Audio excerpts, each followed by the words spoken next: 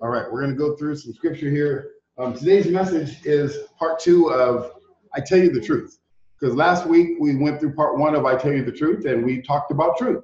And that's all we did. We went through and looked at the truth, and we looked at the deception that Satan tries to get us to believe. And one of the things that we talked about last week is that, to understand truth, Jesus always talks about, I tell you the truth. He says it all the time. I tell you the truth. I tell you the truth. But the reason he does that is because there obviously is a lot of deception. Or he wouldn't have to keep repeating himself by saying, I tell you the truth. And there's a ton of scriptures on I tell you the truth. The second thing that we talked about last week that we have to realize is that to learn truth, you must believe there's deception. And, just like our guest today said, that there's a ton of deception out there. And there's a ton of deception in the world right now. And we have to be aware of that deception so we can stay clear of it. So that's the reason why God always talks about, I tell you the truth, so we can stay clear of the deception that's going on in the world. The next thing it talks about is that we must learn the truth to believe, and we also have to learn that you can be deceived. Because if you don't believe you can be deceived, you're already deceived. That's a big thing to realize. Right. If you don't believe you can be deceived, then you're already deceived, because every one of us can be deceived. And so if we think we're walking the straight and narrow, we think we're going in the right direction, we think we're doing the right thing, all we have to do is look at what the Bible says and see if we're actually doing what the Bible says. Because there's one thing to say we do what the Bible says. There's a whole other thing to actually be doing what the Bible says. And so it's very important for us to understand that. And so let's look at the truth number 1. We're going to go through just a few scriptures today, which is Matthew 17. One of the things I just want to let you know is how these messages come about. I don't prepare these messages. I don't sit there and study out the scripture on messages. I don't come up with a topic and think about what we're going to teach you on. Here's how these messages come about, just for you to know and for everyone online to know, is that I wake up in the morning about an hour and a half before the time of the message. And I pray, God, what do you want me to teach today? And then I say, show me the scriptures. And boom, he tells me the scriptures. I write them on the paper. The paper has no text other than the scriptures. And then we read the scriptures and let the Bible do the talking. That's very important, because a lot of people will, prepare for hours and days for a message. And they got these jokes in it. They got stories and funnies and all this stuff. And they get prepared. They have 3 scriptures. And then they talk for 3 hours with no biblical content. Well, in our messages, in our Bible study, in our ministry, we actually let the Bible do the talking. And we just read it and then understand what the Bible says. Right. So that's very important to understand what we do. So we go through a lot of scripture. Today it's Matthew 17 we're going to start. And we're going to start in verse 20. Matthew 17, starting in verse 20, it says. I need it bigger. You need it bigger? Oh, okay. Let me make the screen over. Yeah, there you go. Hey, I need it bigger too, so I understand. Is that big enough? Yeah. Okay, there you go. There you go. So there you go. That's better. Matthew 17, starting in verse 20.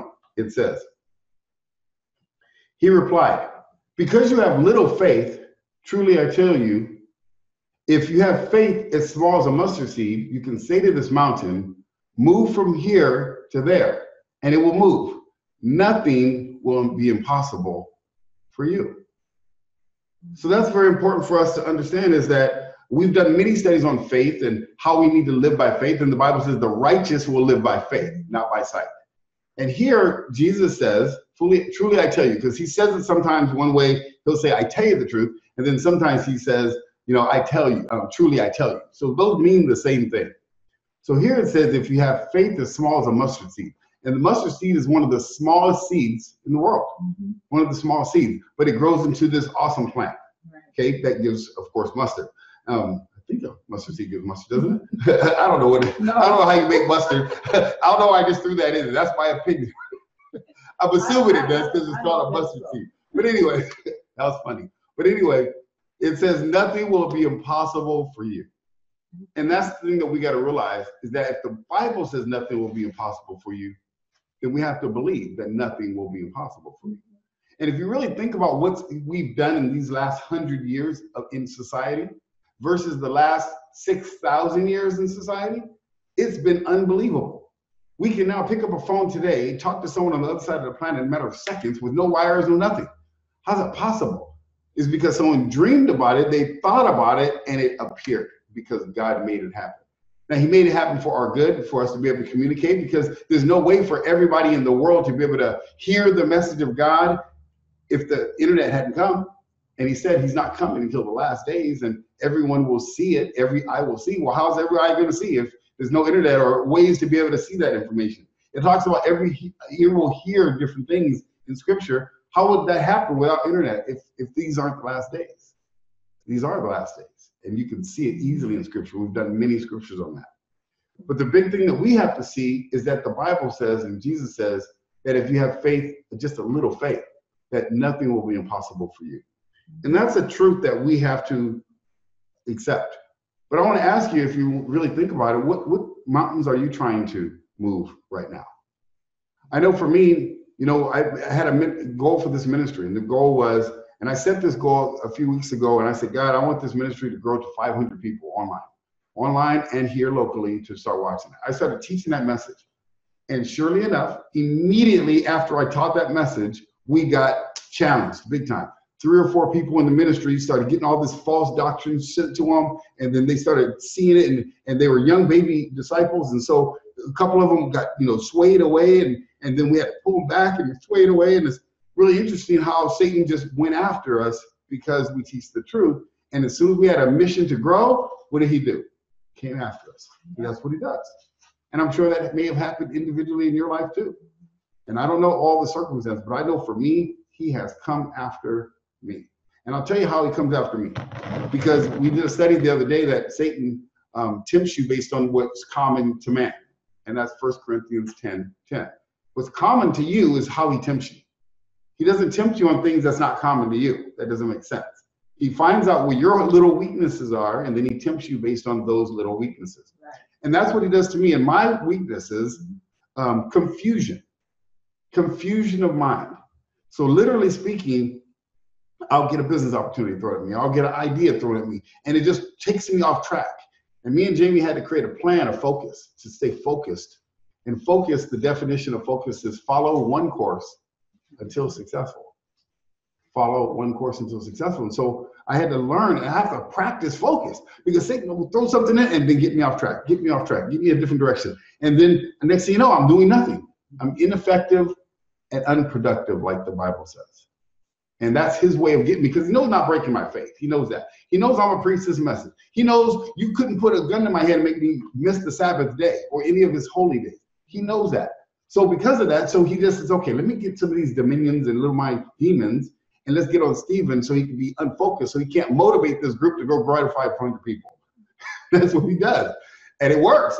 I think, and I told Jamie, I said, Jamie, I need you to pray over my office, because I think I got a couple of demons hiding in there somewhere that gets me unfocused and messes up my desk and gets me off track and throws up another website. Just, it's unbelievable how that happens consistently.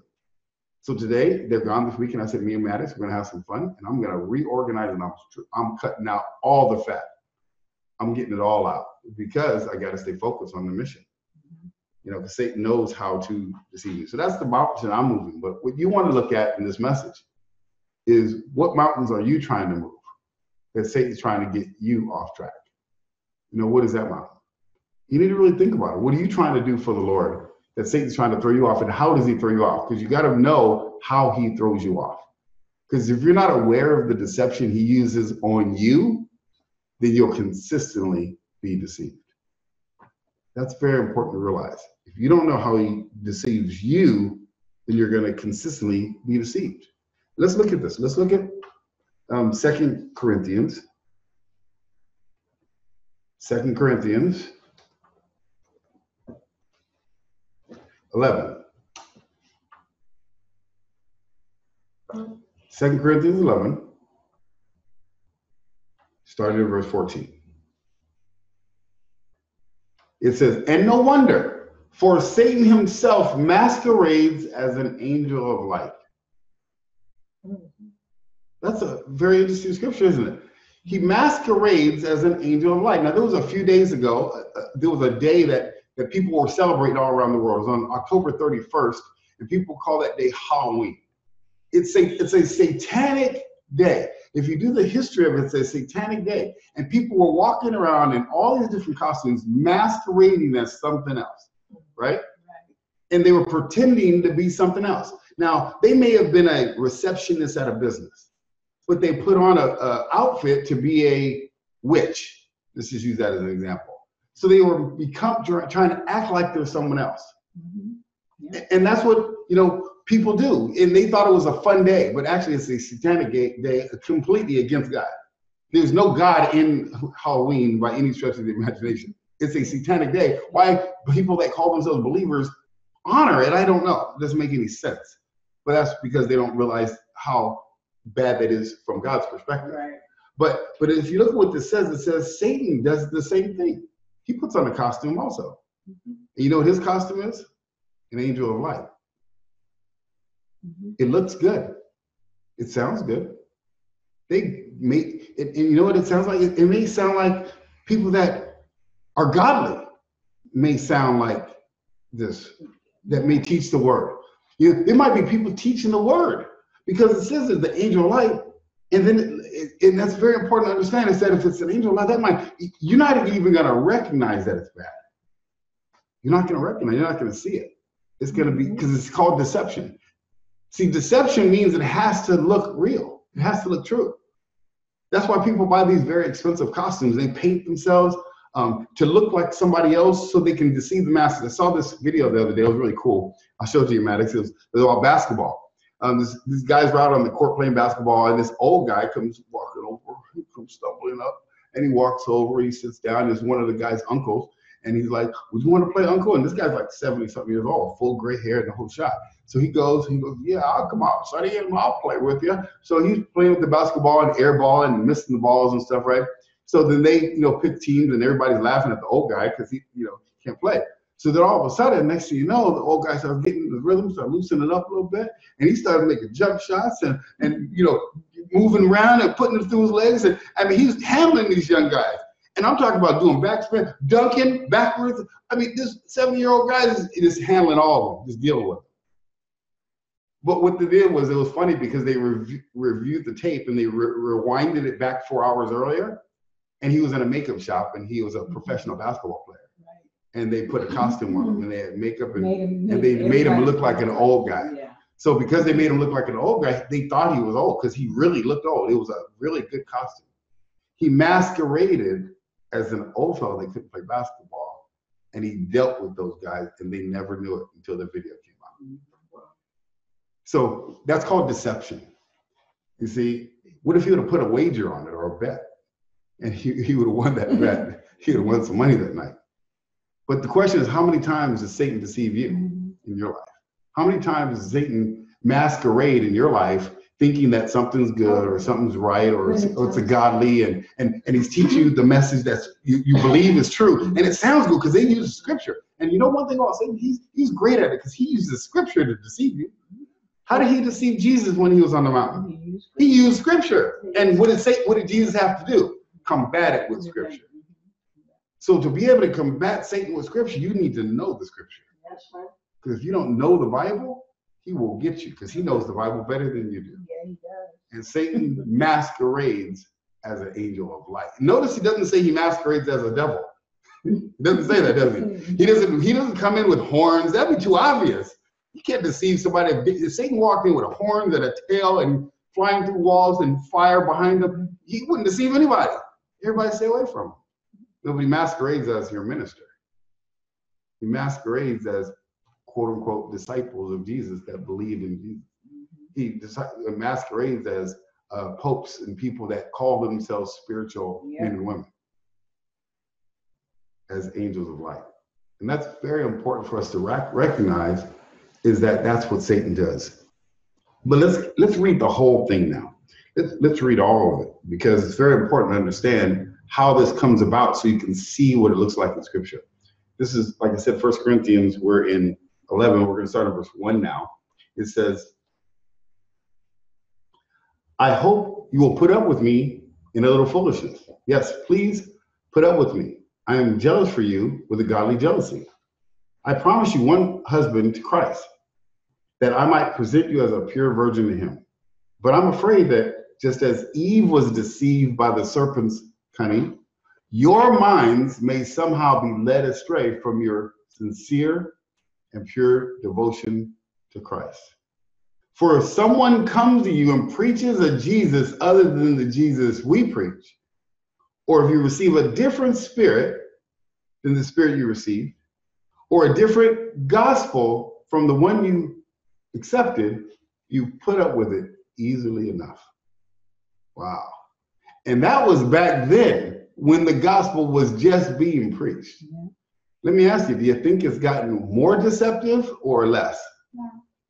Far more. That's why there's 490,000 denominations in the country.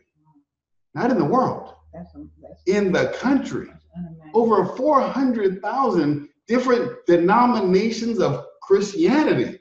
But that's in the world. In the United States, is over 400,000 denominations. Guess how many denominations are in the Bible? None. There's no denominations in the Bible. They're called disciples. They read the Bible and they obey it. Right. There's no such thing as a denomination. There's no name of a church in the Bible. None. Jesus is the head, the apostles, and they read the Bible and they obey it. There's no name of a church. Our ministry is called Saved by Truth, but we're not a church. They call themselves the Way. It's the disciples are the body. You're baptized into the body. Right. So the body could be different places all over the world. There's no building called a church in the Bible. That's man-made. There's no building. There's not a single building in the Bible that's called a church. The church are people. You're baptized into the body. Yeah. So if I go out in the middle of the wilderness somewhere and I baptize him, he's now part of the body. He doesn't have to come to my congregation to be part of the body. No, there's no such thing in Scripture. That's man-made. And that's why there's 430,000, over 400,000 different denominations, because everyone wants their way to do it. But there's only one way to do it, so read the Bible and obey it. There's only one way to honor God. There's only one. See, but this is what it says. But look at what it says here in Scripture. Verse 3. It says, but I'm afraid that just as Eve was deceived by the serpent's cunning, your minds may somehow be led astray from your sincere devotion to Christ. So he's going to affect the mind. It's the thinking. Notice that? He said your mind. It doesn't say your heart, because your heart comes later. It says the mind will be led away. Okay, but look what it says how. For if someone comes to you and preaches another Jesus. So now he's telling you how you're going to be deceived. Is someone, a person, is going to preach to you another Jesus. Well how do you do that? How do you preach another Jesus? I'll tell you how. You take the Scriptures and then you put your own opinion and beliefs behind it. That's how you preach another Jesus. So I'll give you a couple of real life examples today. Jesus said, repent and be baptized, or Jesus taught in Scripture, repent and be baptized, every one of you, for the forgiveness of your sins, so you can receive the gift of the Holy Spirit. It's for you, your children, all who are far off, for all who are Lord God are called. That's Acts 2:36-41. That's what he says, right? That's what Jesus says in the Scriptures. Well, what does man say today? Just say the sinner's prayer and you get your sins forgiven. See, that's called preaching preaching in Jesus' name, but leading them astray. That's what that's called. Or, saying things like, if you just accept Jesus as your Lord and Savior, you're saved. Or you're saved by faith alone. Now, there's no scripture in the Bible of that. So they took words like faith that are biblical scriptures, and then they deceived the masses. And that's ministers that are doing that. It's not Buddhists that's doing it. If you notice, they're preaching another Jesus. They're not preaching another faith like Catholic or they're not preaching, well, Catholic actually would, but they're not preaching things like Muslim or, they're not preaching Muhammad. That's going to deceive the masses. That's going to deceive us. It says they're going to be preaching another Jesus. So that's who the Bible tells us to look out for, are people who are preaching a different Jesus. That's what's in this Bible. That's very important to understand. So if someone's being taught a teaching that's not in the Bible, that's who he's telling you to watch out for. And that's who you can be deceived by. Very important to get it. So let's keep going though. Verse 7, it says, if you preach another Jesus, other than the Jesus we preach, or if you receive a different spirit than the spirit you receive, which means there must be a different spirit out in the world. Well, when do you receive the Holy Spirit? So you get back. At baptism. Maddox knows that, 10 years old. So we know we receive the Holy Spirit at baptism. So if someone tells you that you receive the Holy Spirit at a prayer, but they can't show you the Bible study on it, then guess what they're teaching you? Another spirit. Because you might receive a spirit at a prayer, but it ain't going to be the Spirit of Jesus at that prayer. You understand? Because you get that at baptism, based on the scriptures. Read Acts 2, 36 and 40. So you receive the Spirit of God there. You receive some other spirit by doing other things. Very important to get this. These are these basic foundations. But look what it says. If you receive another gospel from the one you received in the Bible, right? If you receive another gospel. So what is the gospel? The gospel is the good news of the kingdom of heaven. So I'll give you an example. You see, let me show you what another gospel would look like now. The Bible teaches that, and we've gone through many scriptures on this, but the Bible teaches that the gospel is the good news of the kingdom of heaven. Where is the kingdom of heaven right now? In heaven. That's where the kingdom of God is. It's in heaven. I was told that the kingdom of God is on earth. That you are born, you go to the kingdom of God. That doesn't make sense because the Bible says no flesh and blood can enter the kingdom of God. You have to be changed at the twinkle of an eye, at the last trumpet, to go to the kingdom of God. Jesus. That's right. No sin is allowed in the kingdom of God, so it can't be here on earth. You understand? That's exactly right. So it's very important. That's a different gospel.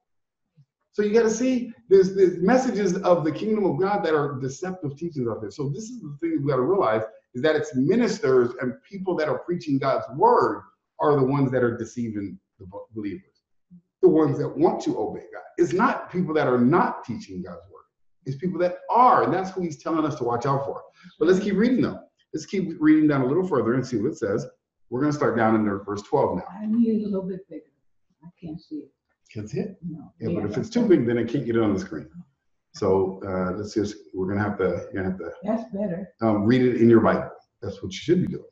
So let's go down to verse 12, because I can't, this computer is a little different. It's a new computer. So let's go with verse 12. It says, and I will keep on doing what I'm doing in order to cut the ground from under those who want an opportunity to be considered equal with us in the things they boast about. Listen to what it says about these people now. Again, it's talking about these people. So look at what it says. For such people are false apostles, deceitful workers, masquerading as apostles of Christ. Wow. There are people right now today, 2,000 years after Jesus, that call themselves apostles. Just go online. There's people that call themselves apostles. But how can you possibly be an apostle? Because an apostle is a person who walked with Jesus. That's the definition of an apostle. You can't be an apostle unless you walk with Jesus. Unless somebody's 2,000 years old, they haven't walked with Jesus. So they can't be called an apostle. That's why the Bible calls them false apostles. Very important to understand this. So if you see somebody online preaching in Jesus' name, calling themselves an apostle, that's impossible. So that means they're a false apostle. It's easy to see. See, when you understand deception, the truth becomes easy to see. It's just when you're in the deception, the truth is very difficult to see. Let's look at another thing it says here. It says deceitful workers. So he didn't just stop with false apostles. Now he's talking about deceitful workers. That would be anyone else, including me. I'm gonna put myself right in there because I'm a deceitful. I could be considered a deceitful worker if I'm teaching something that's not in Scripture. I could be considered, so I gotta throw me in the mix too. That's why it's very important to be careful if you're gonna decide to teach that you're teaching the Word of God, because you'll be considered a deceitful worker. And it's easy to see deceitful workers because this is how it looks online. Because I do a lot of ministry on Facebook, and one of the things I'll see is I'll put up a scripture of the Bible. And people will give their opinion about what that scripture says. Now, they won't throw any collaborating scripture to back up their opinion. They throw out their beliefs, right? And this is a very important to understand when you're studying scripture, is that the word belief means opinion unless you can back it up with scripture. You see, if I say I believe something, I can wholeheartedly believe it. But if I can't show a scripture to back it up, then it's just my opinion. And everyone can have their own opinion. There's nothing wrong with having your opinion. Just don't make it to appear like it's fact. It's truth. You understand? So what I do is I show what the Bible says. and let the Bible do the talking. Like right now, I'm just talking. So I'm throwing out what I'm saying about it. But the word belief, it means opinion. All you gotta do is just look it up. It tells you what it means. That's not my opinion. This is a fact. The word belief means opinion. And then you can back it up with fact. And right now, when we're talking about the Bible, we're talking about biblical fact. Okay, so let's keep going though. It says, deceitful workers, masquerading as apostles of Christ. So again, these deceitful workers masquerade, they put on a costume to look like disciples of Jesus. That's what they look like. So they're not looking unspiritual. They're not out there sinning like crazy. They may be in churches. They may be on the pulpit teaching the word. They may be leading the songs. They may be doing all types of things. The Bible says those are the people we need to be careful of. Or leading the country. Leading the country, or any of those types of things. They can be leading in many different ways. But see, even people that are leading in high positions in the world, they're not really preaching the word. So that's not who he's talking about. He's talking about people that are preaching the word. Very important to understand this. He's talking about people that call themselves Christian or call themselves disciple. Those are the ones to watch out for, that the Bible says. Because those are deceitful workers. And look what it says now, verse 14. And no wonder, for Satan himself masquerades as an angel of light also. It's not surprising then if his servants also masquerade as servants of righteousness. So these people that call themselves disciples, call themselves Christians, but don't teach what the Bible says, do 3 scriptures, a funny joke, a couple personal stories, and a personal testimony, and then they don't teach anything about some of the truths in the Bible calls them servants of Satan. That's what the Bible says. Because they're not teaching the truth of the scripture. So that's who he tells us to watch out for. And look what it says at the end there. It says their end will be what their actions deserve. If I may share something that what you're preaching, Stephen. Can you talk a little louder so they can hear you? Yeah, and what you're preaching on 1 John chapter 4, verses 20 and 21. The Lord warned us about that. Oh, no doubt about it. Oh, yeah.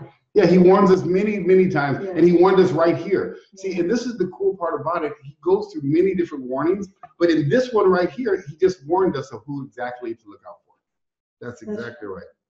So good. They have always existed. Yeah, but they're here even more prevalent now in the last days. Oh, yeah. Far more prevalent. That's why there's 400,000 different denominations. Because there should not be any. There should be one. Read the Bible and obey it. Real simple. And that's what we teach. So let's keep going. So one of the things that we got to become different. We must become different. Let's look at Matthew 18. We want to not look like the people that are teaching deception. We want to look at like people that are teaching the truth. So Matthew 18, starting in verse 1, it says, at that time, disciples came to Jesus and asked, who then is the greatest in the kingdom of heaven? He called a little child to him and placed the child among them. He said, truly I tell you, unless you change and become like little children, you will never enter the kingdom of heaven. Therefore, whoever takes this lowly position, like this child, is the greatest in the kingdom of heaven. And whoever welcomes one such child in my name welcomes me. So that's one of the things we've got to do. We've got to become like a little child. Now, what are some qualities of children? Give me some qualities that you would think that children have right now. Man, if you're a child, so what's some qualities? They are humble. That's one I can tell you right now. They're humble. They're humble to the word of God when they lack haughtiness. They lack haughtiness. Yeah, well, some of them. They need to work on that too sometimes. They walk with pure hearts. Yeah, they walk with pure hearts. Yeah. In other words, they have faith. Yeah. They have faith, big time faith, right? They trust. They trust their parents. They trust. I mean, my kids can go to sleep in a car and wake up in another city and they just trust. Okay, well, we go now. They just go. In other words, they let go and let God. They let go and let their parents just take control. And we need to do the same thing with God. We need to let go. Because the Bible says that we need to become like these children or we'll never enter the kingdom of God. We got to be humble to God's teaching. That's one thing I love about my kids is when we teach them things like the Sabbath day, we teach them about the commandments and things like that. They don't fight. They don't say, oh, no, that Sabbath day. What are you talking? We used to worship on Sunday, but the Bible says we need to worship on the seventh day. They don't fight it. Guess what they do? They say, okay, I see it in Scripture. Amen. And I love how they come back and confess. Say, man, I'm sorry I was wrong. When they are wrong or when they do something wrong, they confess, they get open with their life. And it's very important that the Bible says, unless we change and become like these little children, we'll never enter the kingdom of God. That's scary if you really think about it, because he doesn't give any specifics. You understand? So if we have that heart to think we know everything, and we think we got it all together, we think we're going in the right direction, if we think you cannot fall, the Bible says be careful. You got to be careful, because if you don't think you can be deceived, you're already deceived. Yeah. So you listen to this message. If you think you can't be deceived, you're already deceived. I know for a fact Satan can deceive me because he's consistently trying different ways to get me off track. Consistently. Sometimes they work and I have to get back on track. Sometimes I have to get open, and you hear me every week. I get open about something, good or bad. I'm letting you know what's going on right here on camera for everyone to know. I'm just like you. We're all together. He's like a roaring lion. He's like a roaring lion, just like it says in Scripture. Yeah, see, one of the things that the deception, he wants us to just kind of relax, lay back. We got it made. So let's look what he says here. Luke 12. Luke 12, starting in verse 13. Yeah, it says, some in the crowd said to him, teacher, tell my brother to divide the inheritance with me. Jesus replied, man, who appointed me a judge or an arbitrator between you? Look how Jesus talked. Man, get out of here. What's the matter with you?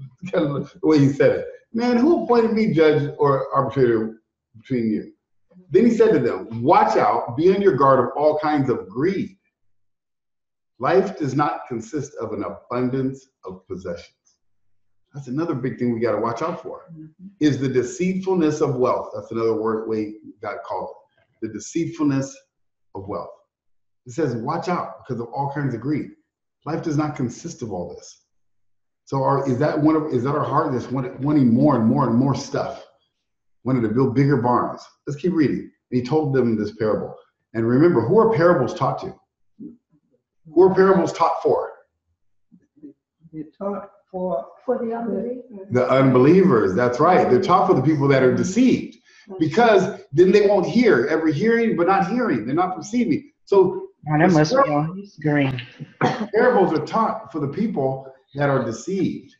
Let me see, he's Luke 12. That are honoring the truth and are honoring the Scriptures. They're taught for the people that are not honoring the Scripture. The mysteries of the gospel was revealed to those who believe in Jesus. That's right. That's right. So the reason he taught the parable, that's exactly right. The reason he taught in parable is so that people won't understand. So look at what he says in this parable, in verse 16. And he taught them, the ground of a certain rich man yielded an abundant a harvest. He thought to himself, what shall I do? I have no place to store my crops. Then he said, this is what I'll do. I'll tear down my barns and build bigger ones. And there I'll store my surplus. And I'll say to myself, you have plenty of grain laid up for many years. Take life, eat, drink, and be merry.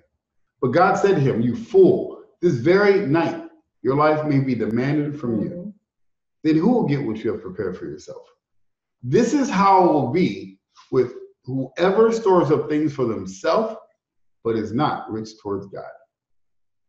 Wow. That's a mindset that we have to understand.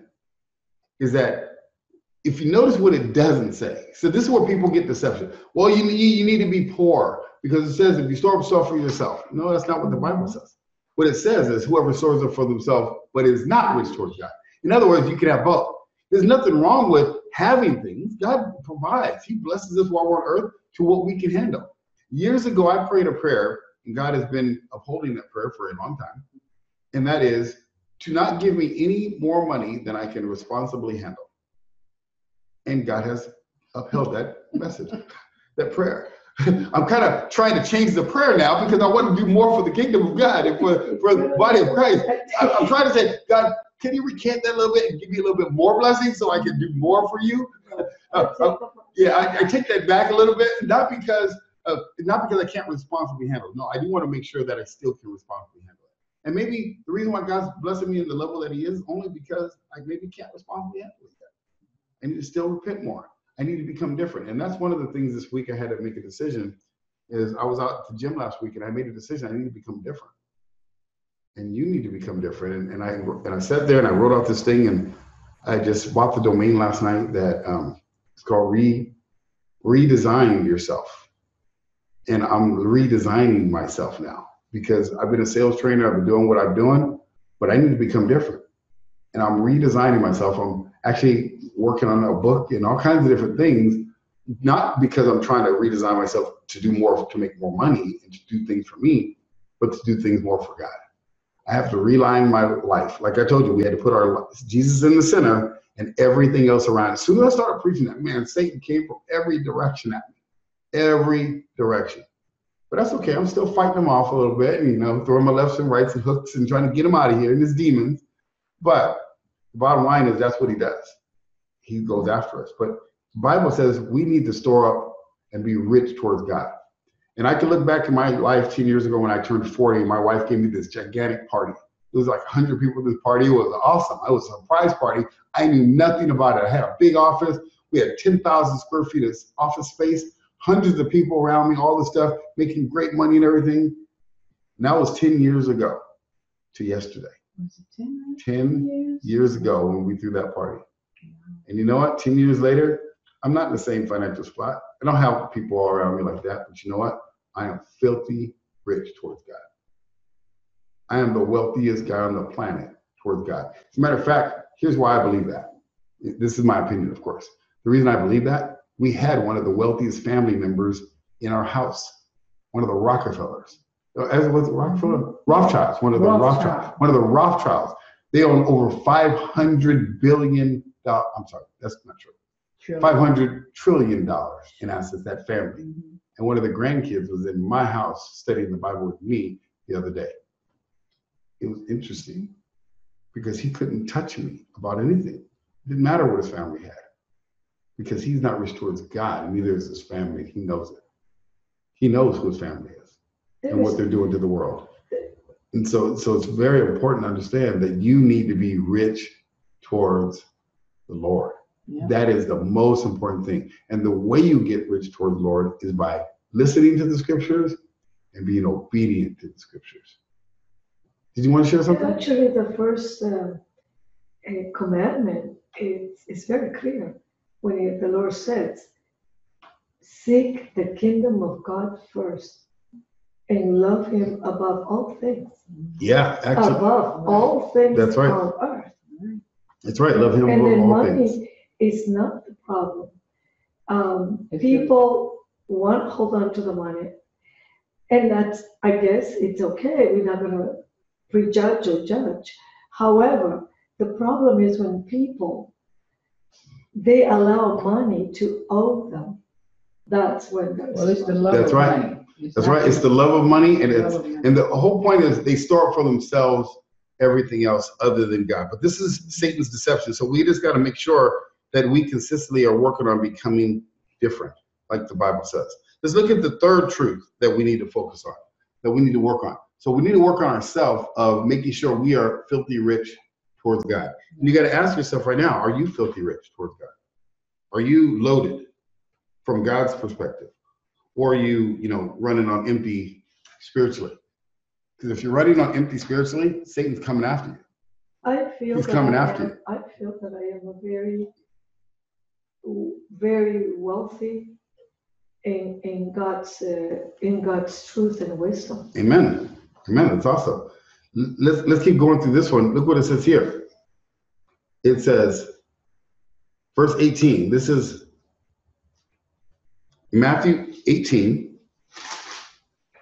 starting in verse 18. It says, truly I tell you, Whatever you bind on earth will be bound in heaven. And whatever you lose on earth will be loosed in heaven. So I want to stop right there. So it says, whatever you bind on earth, you'll be bound in heaven. Now, we can go out and amass all this stuff. We can get cars and houses and clothes and all these different things. We can amass all this stuff. But what it says here is that whatever you bind on earth will be bound in heaven. In other words, whatever you gather on earth will gather in heaven. But here's the question. How many cars can we take to heaven? How much clothes can we take to heaven? Retirement plans can we take to heaven? Money can we take to heaven? Businesses can we take to heaven? No, the only thing we can take to heaven are souls, are other people. And that's the only thing. And the Bible and God wants us to gather souls to take them to heaven when he comes on the Feast of Trumpets. Most people don't even know when that is. Most people have no clue what the Feast of Trumpets means. Don't even understand that feast day. Don't understand any of the feast days because we're told they're Jewish feasts. They have nothing to do with Jews. They have to do with the Israelites. They're the Lord's feast. But no one knows what the Feast of Trumpets is. And if you don't know what the Feast of Trumpets is, you need to go watch one of our videos on YouTube called The Hidden Feast. Because it's very easy to understand the feast days and you understand Jesus. If you know Jesus, you'll know his feast days. The Bible says if you don't know him, you won't know his days. You won't know his ways. You won't know his teachings. And so you got to ask yourself, do you even know that day he's coming? Because it's very important. Because it says whatever the day he's coming, whatever's bound on earth will be bound in heaven. But you want to be ready, right? Well, what does ready mean? Just ready? No, ready means ready on the day he's coming. And you'll see that here in a second. But the big thing you got to see here, it says that whatever you bind. So we have to be binding things on earth. And that means we need to be binding souls. That's why I'm so proud of my mom inviting a guest over, inviting our friend over, because it's so important that we do that. We share this message, this truth for everyone. Disciples, non-disciples, because we all have been deceived at some level. That's right. We all have been deceived. So it's very important to understand that. And then let's keep going though. Let's read a little further up a little bit. So we're going to read now verse 15 through 18. Let's read a little further up so we can see how it's in context. Look what it says to you. It says verse 15, if a brother or sister sins, go and point out their fault just between the two of you. That's one of the ways you want to handle when brother or sister sins. Not necessarily sins against you, but is in sin. And this is very important. When someone's in sin, you want to be able to go and point out their sin. Guess what is considered sin? What is the definition of sin in the Bible? Does anyone know? The definition of sin is anything that it is offensive and that is not in alignment with the Lord. Yeah, that is true. It's definitely not in alignment with the Lord, but specifically what the Bible says is sin, and you can read this for yourself. You can look it up. I'm not going to go to it today because we've studied it many times. But what the definition of sin is in the Bible is lawlessness, is disobedience to the law. Yeah, but I thought the law was nailed to a cross. I thought the law was done away with when Jesus died. Well, then if that's the definition of sin, then that means there's no more sin. That doesn't make any sense. See, that's called, again, deception. See, the Bible says disobedience to the law is sin. But I thought the sin was nailed to a cross. How is that nailed to a cross then? How do we not have to obey the law? How do we have to obey the law? But the law is sin, but it's gone away. It doesn't make sense. See, this just what it is. It's just called a misunderstanding. The commandments, the 10 commandments, haven't been done away with at all. They're all still there. They're all from the beginning of the Bible to the end. So it says it's very important to understand this. Look what it says, the brothers in sin. So that's why we have to share this message of what sin is. Sin is disobedience to the commandments.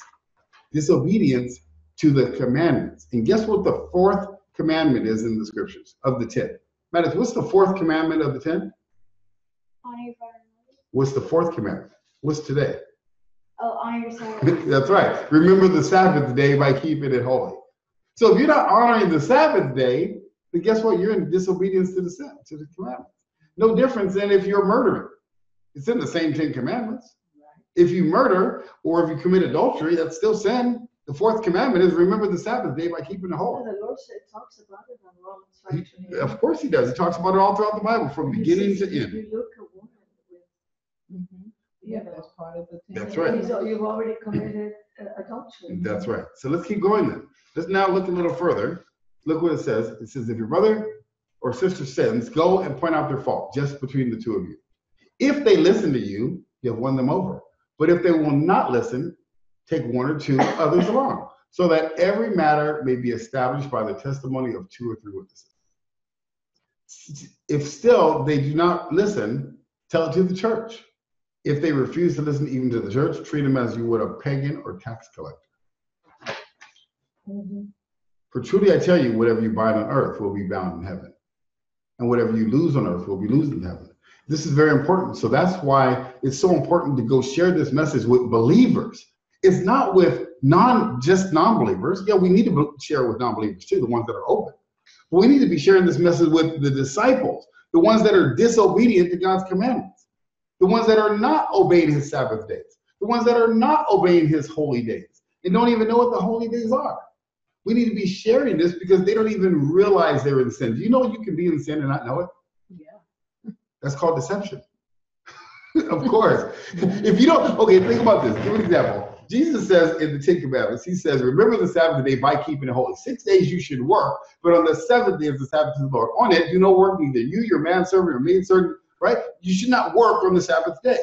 But let's say you don't know what the Sabbath day, because nobody teaches it at your congregation. Let's say you're listening online, none of your ministers tell you what the Sabbath day is. They don't teach it because they say it's nailed to a cross. You don't need to obey it anymore. That's what was told to me when I used to go to church. They told me. I gave them 190 scriptures of all the scriptures from beginning to end saying that we do need to honor the Sabbath day. But they couldn't give me a single one saying we don't. But they said it's nailed to a cross. We don't need to obey it anymore because we worship on a different day. At that time, it was Sunday. Then I went to another Christian church and they said it was on Saturday. But there is no Saturday or Sunday in the Bible, so that didn't make sense. So I looked it up and it said the 7th day. 14th, 21st, 28th. Today is the 21st day of God's month based on his new moon calendar. And so when we learned this, I was like, wow, it's right there in scripture. It's easy to see. How come they're not teaching this to me at church? How come they don't tell me that? Because what I learned is that because they didn't tell me that, and they told me that the day I need to worship was on Sunday, but then that means I was breaking the Sabbath day every week because I was working on the 7th day. I was working on the 14th day. I was working on the 21st and 20th day when God told me not to. So who did I need to listen to, man or the Bible? We listened to the Bible, and we decided to come honor God on the 7th day, and God's been blessing it ever since. See, you can be deceived even though you don't know the deception. And guess what? The consequence will still be the same. See, if you're speeding on the freeway going 90 miles an hour, but you don't live here, and you live in England where there's an autobahn where you can go as fast as you want. But you come over here onto the 405 freeway and you're doing 120 because you think, hey, all these freeways, you get to speed, right? No, and a police officer pulls you over. You say, hey, I just got off the plane. I just came from the airport and I was driving just going to my appointment. Yeah, but you were doing like 120, buddy. You can't go 120. What do you mean? I live in England. We go 180 if we want to. We got really fast cars over there. Yeah, but we're in the United States. And in California, the law is you got to go 65 miles an hour. Yeah, but I didn't know the law. What do you think is going to happen to the guy? He's gonna get a ticket. He's still going to get the ticket, right? Just because he didn't know the law doesn't mean he's not going to suffer the consequences. So here it is. Ignorance of the law is of no excuse. Because it's in the rule book. When you came to California and decided to drive the car, you still needed to obey the law. And in the same way, spiritually speaking, you got a Bible. The Bible tells you not to disobey the Sabbath day. And the Lord, just read it. Just read your own Bible. It's in there. It's one of the 10 Commandments. It's not even hidden. It's all throughout the scripture from beginning to end. But here's the question. How many of your ministers are teaching you about the commandments? How many of your ministers teach you about the 10 Commandments? When's the last time you had a message about honoring the 10 Commandments? Name one time. Because the Bible says in Deuteronomy, it says, impress it on your children, on their foreheads, on their hands. Talk about it when they wake up, when they go to sleep. All day long, they tell you to talk about the commandments all day long, but when's the last time you got a message on it? Yeah, don't get no message on that. Well, why not? If the Bible tells us to talk about it all the time, but the ministers at your church tell you never talk about it, and they tell you don't have to obey the 4th commandment. So now who's those people that are masquerading, teaching those false doctrines? You gotta look at that. You gotta ask yourself the question. Because it's very important. If you don't know that answer, you know, that's also very clear where he says that To whom much given, much is required. That's exactly right. So it's very important that we understand So be that we need to obey what the Bible says. Yes. And it says if somebody's in that type of fault and they're deceived, it's our job to go and share it with them. It's our job to teach the truth. That's what I teach mostly to churches. I teach to ministers. I try to teach to disciples. I teach to Christians. Yeah, I teach to the lost too. But God's called me to teach the truth to the people that want to love him and want to follow him. Because those are the ones who are deceived the most because they think they got it all together. That's the challenge. If you think you got it all together and you know you're going the right direction, you're probably more deceived than someone who's lost who knows they're deceived and knows they're a mess. That's Satan's whole goal, is to get you to believe you're right with God. You got it all together. You're going in the right direction. He did it to me and he does it to all of us. So it's very important that we understand this. And so let's go to a couple of last scriptures here. So we got to understand Satan's deception. One of them is to hold bitterness in our heart and do not forgive when someone does you wrong. That's another way he gets us to be deceived. He gets us to do that. And here's how we handle this type of situation. Because that's another big thing that happens is when we start to try to share this message, some people may not like it. I've had people get mad at me when I shared this message with them. Won't talk to me no more. They're brothers, people that are disciples, people that I know for a fact were baptized for the forgiveness of sin, and they won't even talk to me anymore because I'm sharing with them. The Bible says we need to honor the commandments. Oh yeah, bro, we don't have to do that anymore. Well, can you show me a scripture on that? Well, because I got 190 of them that says I do. Can you show me one that tells me I don't need to obey Jesus' commandments? It's crazy. And then they get mad at me, but the Bible tells me how I need to handle it. So let's look at what the Bible says about that. Matthew 18. Yeah, Matthew 18, look what it says. Starting in verse 21 now. Verse 21, it says, then Peter came to Jesus and asked, Lord, how many times shall I forgive my brother or sister when they sin against me? That's the question. Because, you know, when I share the truth with a brother or sister, and then they get mad at me for sharing the truth, then they just sinned against me.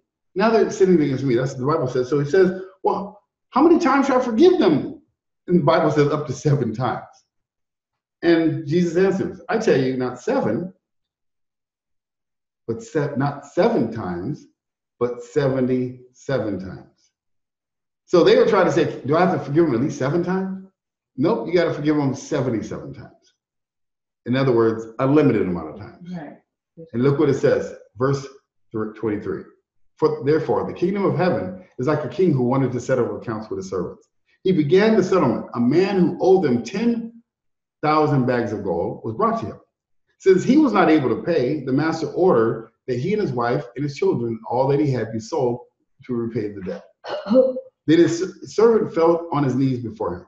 Be patient with me, he begged, and I will pay back everything. The servant's master took pity on him and canceled the debt and let him go. But when that servant went out, he found one of his fellow servants who owed him 100 silver coins. He grabbed him and began to choke him. Pay back what you owe me, he demanded. His fellow servant fell to his knees and begged him, be patient with me and I'll pay you back. But he refused. Instead, he went off and had the man thrown into prison until he could pay the debt. When the other servants saw what had happened, they were outraged and went and told their master everything that had happened. Then the master called the servant in. You wicked servant. He said, I canceled the debt for he said, I cancel all that debt of yours because you begged me to. Shouldn't you have had mercy on your fellow servant as I had on you? In his anger, his master handed him over to the jail to be tortured until he could pay back all he owed.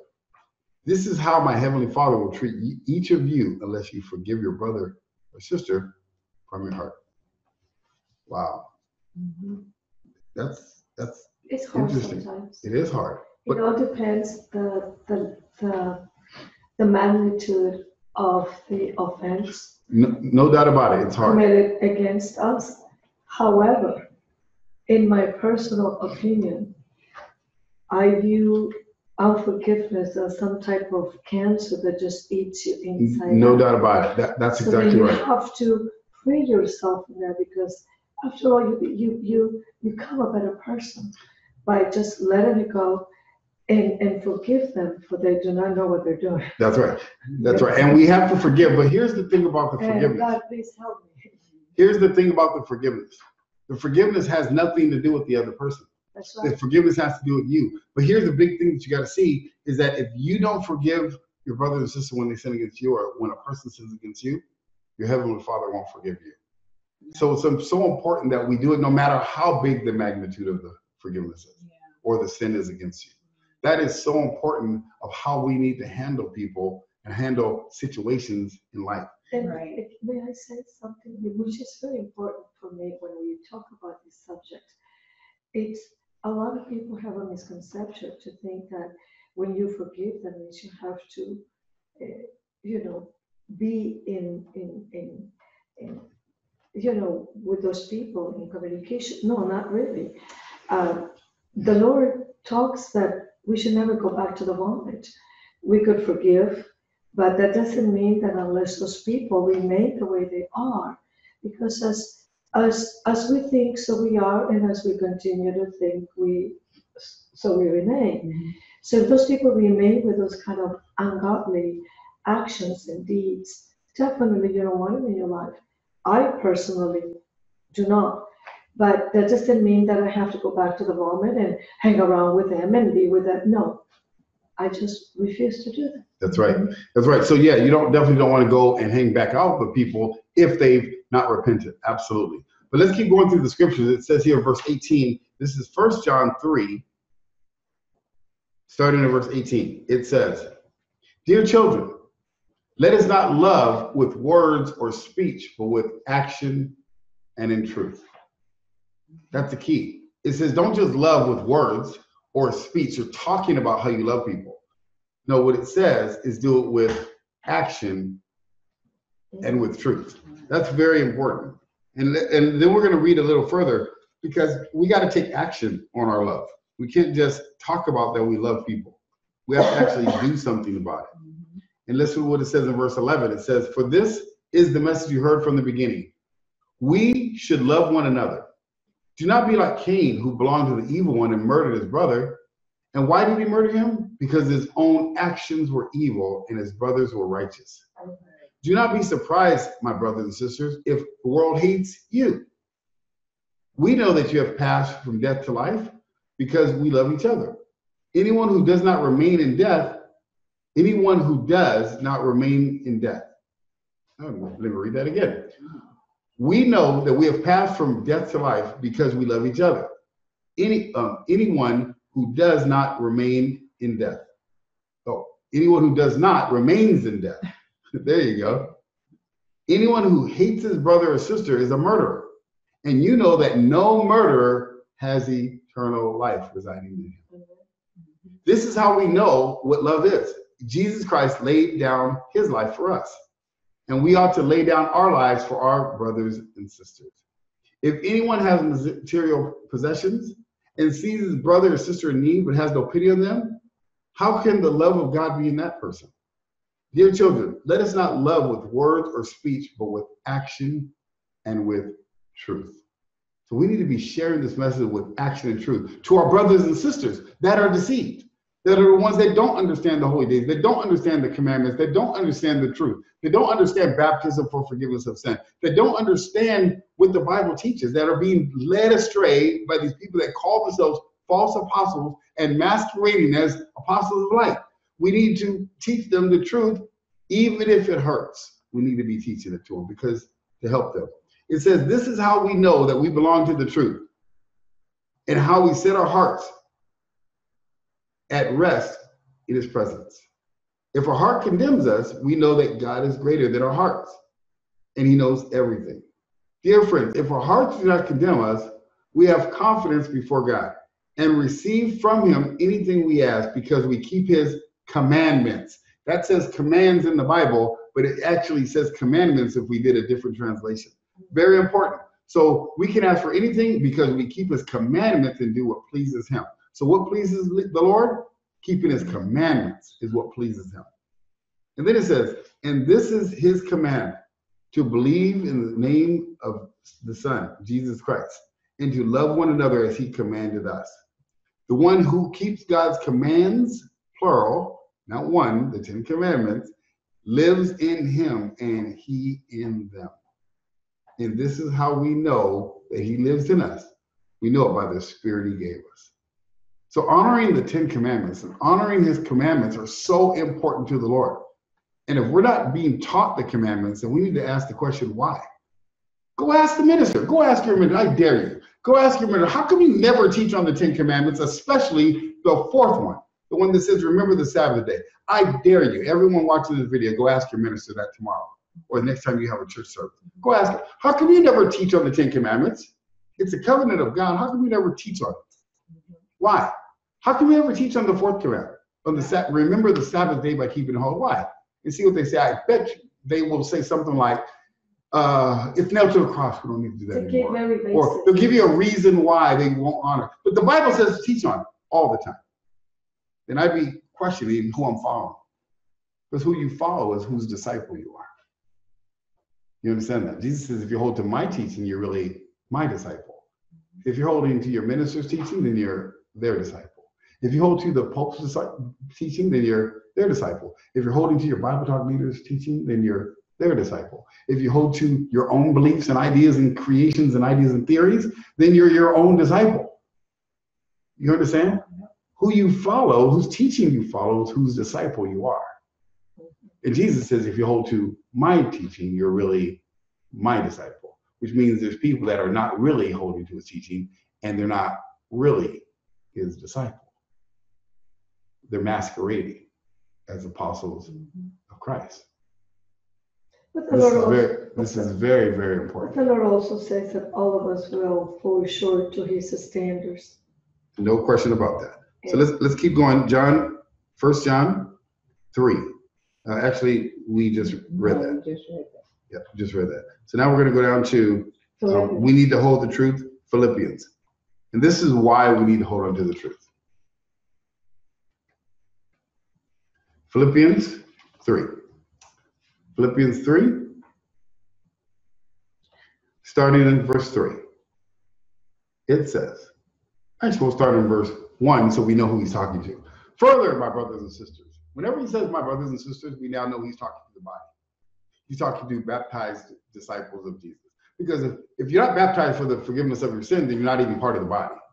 Just so you understand, you listening online, if you have never been baptized for the forgiveness of your sin, if you were just down as an outward sign of inward grace, there's no biblical scripture on that. And that means you're probably not part of the body of Christ. But if you have been baptized for the forgiveness of your sin, then that's who he's talking to in scripture. So it says, further, my brothers and sisters, rejoice in the Lord. It is no trouble for me to write the same thing to you again. It is a safeguard for you. Watch out for those dogs, those evildoers, those mutilators of flesh. For it is we who are the circumcision, we who serve God by his Spirit, who boast in Christ Jesus, and who put no confidence in the flesh. Though I myself have reason for such confidence. If someone thinks they have reasons to put confidence in the flesh, I have more. Circumcised on the 8th day. The people of Israel, a tribe of the tribe of Benjamin, a Hebrew of Hebrews, in regards to the law, a Pharisee, as for zeal, persecuting the church, as for righteousness based on the law, faultless. Wow, that's interesting. If you notice, it's talking about Hebrews of Hebrews, and it's talking about that. Very important. That's a whole other Bible study we'll go through. But see, he was a disciple of Jesus, but he also was from the tribe of Benjamin. If you notice, he didn't call himself a Jew, because Israelites don't call themselves Jews. Only Jews call themselves Jews. It's a whole nother deception we'll go over another day. People of God are disciples of Jesus and Israelites. The people that call themselves Jews, that's a whole different group of people that's deceived the masses. But let's keep reading though. It says, but whatever gain to me, I consider loss for the sake of Christ. What is more, I consider everything a loss because of the surpassing worth of knowledge, Christ Jesus my Lord. For the sake, I have lost all things. I consider them garbage, that I might gain Christ and be found in him, not having a righteousness of my own that comes from the law, but that is through faith in Christ. The righteousness that comes from God is based on faith. I want to know Christ, yes, to know the power of his resurrection and the participation in his suffering, becoming like him in death, and so somehow attaining to the resurrection of the dead. So that I have already obtained all this, not that I have already obtained all this, or I have already arrived at my goal, but I press on to take hold of which Christ Jesus took hold of me. Brothers and sisters, I do not consider myself yet have taken hold of it. But one thing I do, forget what is behind me and strain what is ahead. I press on towards the goal to win the prize which God has called me heavenward in Christ Jesus. Very important to understand which direction you're headed. Are you heading heavenward, Christ Jesus? Because some people don't even believe that they go to heaven. Some people believe when you die, you go to heaven. No, there's nobody in Scripture that's died and gone to heaven. Not based on the Bible. The Bible says you're asleep until either at the twinkle of an eye, at the last trump on the Feast of Trumpets, you're raised and go meet Jesus in the air, and you're gone. Then the Great Tribulation comes, or you're beheaded in the middle of the Great Tribulation, and you die for your faith. Then on the Day of Atonement, then you're resurrected again. Or you wait until the 1,000 years are over, and then everyone is raised, and then the book of life is open, and you're judged by your life. How many times have you been taught that in Scripture? How many times have a minister taught you that there's 3 points of salvation? It's not, you just get baptized and you're saved. It doesn't work that way. You have to persevere, and you better be ready on the Feast of Trumpets. Yeah. You better know what the Feast of Trumpets is. How many of you that watching online even know what the Feast of Trumpets is? If you don't know what that is, you might want to know. You might want to go look at Leviticus 23 and then read all those holy feast days and see that they're the Lord's feast days.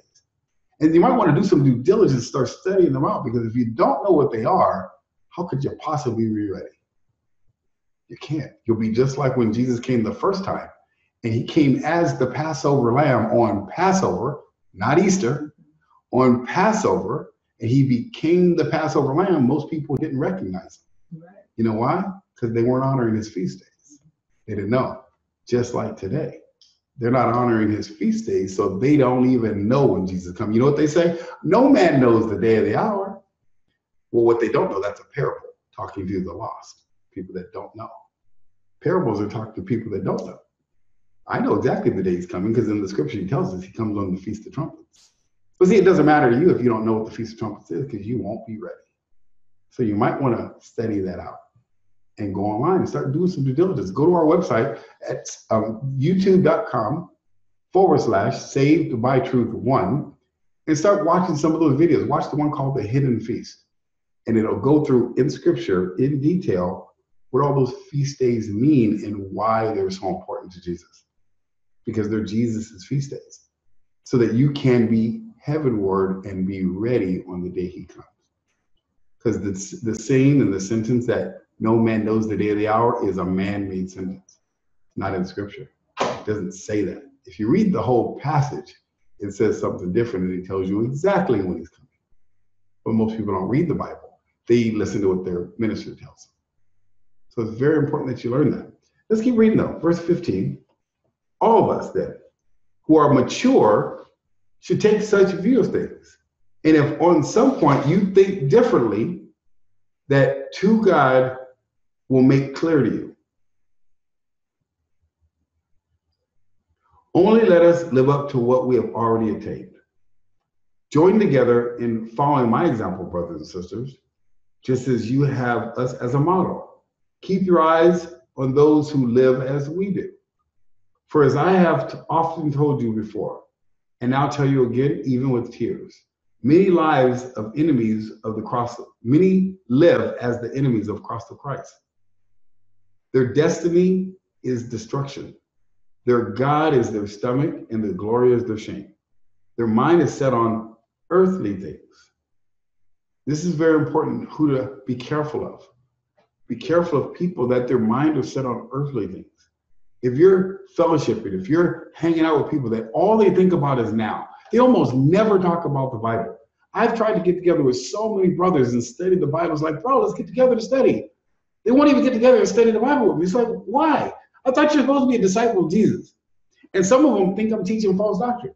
So you know what I say? Great, then show me the errors of my ways. Let's get together and look at the scripture. Show me. If I'm in sin, if you believe I'm teaching false doctrine, then let's get together and look at the scripture. They won't do it. Why? Because they don't want to see their sin. Because they don't want to see their sin. Because it points out their sin. Because they're deceitful workers a lot of the time, masquerading as apostles of Christ. That's why I'm more than willing. If anybody watching this video, you think I'm teaching something that's false, I'm more than open. Call me. I'll give you my number. Just go on the website, savedbytruth.com. My number's right there. Just call me up. Just call me up. I'm more than happy to study with anyone. I don't care, minister, deacon, elder, you name it. Pope, call me up. You want to study the scriptures? I'm all over it. Because the Bible's going to say what the Bible's going to say. But are you willing to do that? Are you willing to look at the scriptures for yourself? Are you willing to look at what the Bible says versus what you've been taught? Because you've got to make sure that you're right with God. Let's keep looking at what the scripture says here. It says their mind is set on earthly things, but our citizenship is in heaven. And we eagerly await a Savior from there, the Lord Jesus Christ, who by the power that enables him to bring everything under his control will transform our lowly body so we'll be like him in his glorious body. And that's what we're waiting for on the Feast of Trumpets. Yeah. At the twinkle of an eye, at the last trumpet. The dead in Christ will rise first. Those who are alive and remain will get caught up to go meet the Lord in the air. And we'll be with him forever. Amen. Amen. Let's end it off with a prayer. Father God, I just want to thank you so much for this day. Thank you so much, God, for renewing my heart and just allowing me to share this message, Father. I pray that it touches the hearts. And I pray that the brothers and sisters that listen to this message are willing to go ask their minister, how come we don't teach them the commandments, God? I pray, yeah, how come we don't talk about the Sabbath day or any of the holy days, Father? I pray for all of them to really have that conviction to look at the Bible and say, what does the Bible say versus what I've been taught? Because you've told us who to watch out for, all these deceitful workers. And that's why right now we're in this series of talking about the truth. Because you've said, I tell you the truth so many times, God. And I just want to pray, Father, that all of our hearts, including mine, stay grounded with the truth, start really learning and even learning closer and more about what your will is. So we can all make it to the kingdom of God on the Feast of Trumpets when you come. We love you. We thank you so much for this time. We bless it in Jesus' name. Amen. Amen.